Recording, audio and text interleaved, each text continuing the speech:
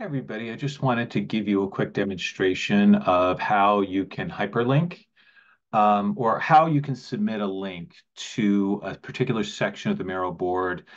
This is especially important when you're doing assignments because we're doing a lot of work in Miro and you're going to be submitting direct links to the portion of the Miro board that you worked in. So for our narrative brief section, these little things that you're working on right now where you're filling in questions, I'll just show you real quick. It's very easy, and this works for everything in Miro. So basically, you just select what you want to link to, and then you right-click.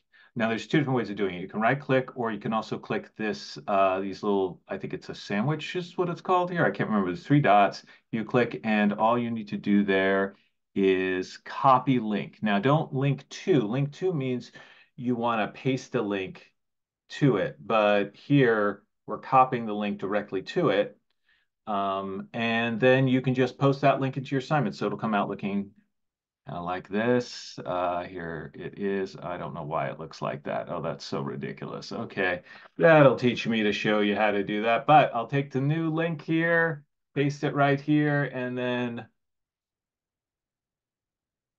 here it comes. Slow computer. Gotta love it. Yay, see, it goes right to there. So for all your assignments that are in Miro, just post these direct links to the assignment in Canvas. All right, thanks so much.